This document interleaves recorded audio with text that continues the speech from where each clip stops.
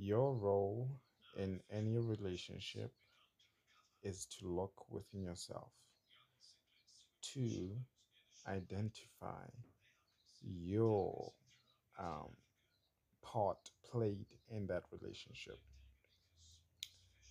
Um,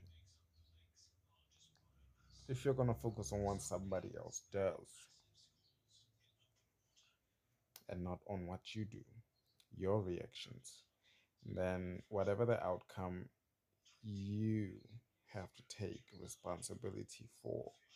Because, for example, if somebody in a relationship, friendship, or whatever mistreats you, and your reaction is to, understand they're going through a lot, what. No, that consequence that's gonna come with those